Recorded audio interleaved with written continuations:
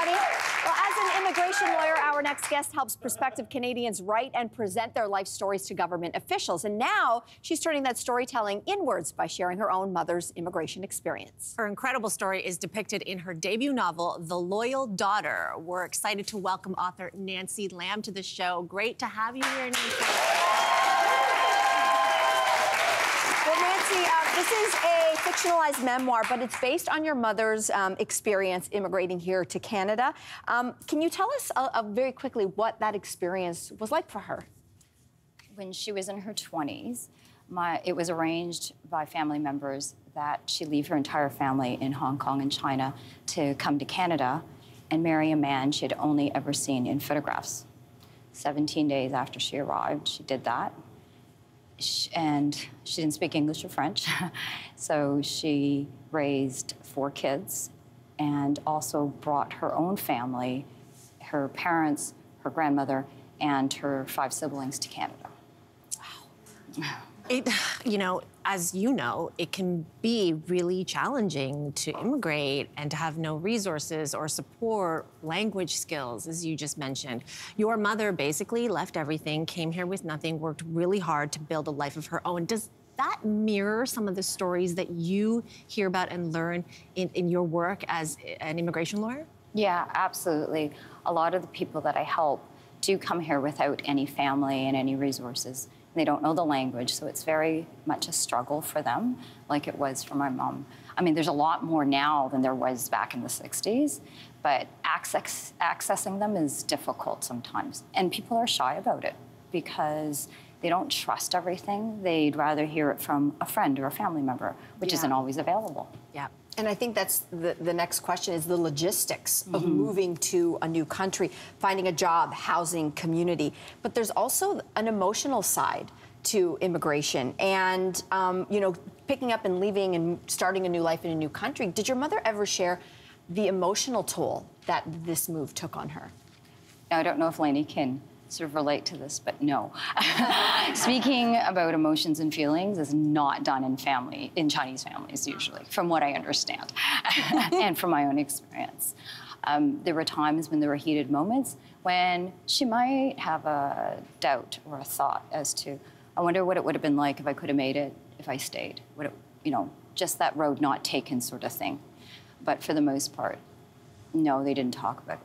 Whereas with my clients, absolutely, I draw those emotions out on purpose because I want to use that to write their stories so that the people hearing the stories will feel what they feel, will truly understand it. The book is told from the perspective of multiple generations, and in doing so, we really get to explore the intersection between immigration and identity. And at one point, a character in the book is told by their father that they've become, quote, too Canadian, which is based, I believe, on something that you experienced in your family, something that what you were told, an exchange that happened in your own life. So why did you want to include that anecdote in the book? Well, first of all, it's true. I've been told many times I'm too Canadian. And not in a mean way or anything, but just, oh, too bad, you're too Canadian. Yeah. Because you share too much emotions. You wear your heart on your sleeve sort of thing. I wanted to share it because similar to what you and Madeline were talking about earlier, I think it's okay sometimes to reach out and get some help and to talk about things that might be stressing you out, whereas that was never done before and that shouldn't have been done back in the day when I was growing up. The book is told exclusively from the perspective of women. So it's a mother, it's a daughter, and it's a granddaughter. Yeah. Why did you choose to write that way? My mom set a really strong example for me.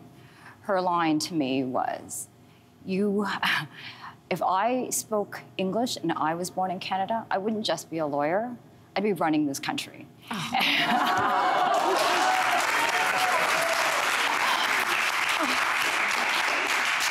I felt it. You don't know how that hit me. And so that, despite all the difficulties and challenges a lot of women face these days that we're seeing in other countries, I've always grown up thinking, okay, I should be able to do absolutely anything because look what she did and look what she's sort of instilled in me, right? This strength, this very quiet strength that is probably even stronger than the outward titles and strength that some men hold. And so do what you can, do whatever you need to get what you need out of this life. As an immigration lawyer, you spend a lot of time hearing stories from people who are seeking citizenship in this country. Why is it important for all of us to know these stories more? Well, similar to what Omar was sharing with his mother, right? These stories are so important. They make Canada. We're all a country of immigrants, and I think it's often lost, or it's not told enough, as we were talking about earlier. And to understand our different cultures makes us stronger as a country, as Canada should be. And I think that's the perfect place to end. Absolutely fascinating discussion. Nancy, thank you so much for joining us. Thanks for having me.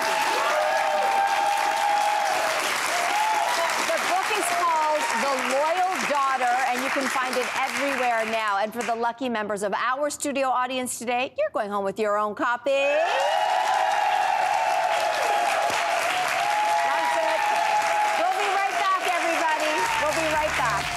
Hey there, wasn't that great? Do you know where you can find some equally good content? Our YouTube page. It's filled with discussions, debates, and some laughs. Head there now, like and subscribe.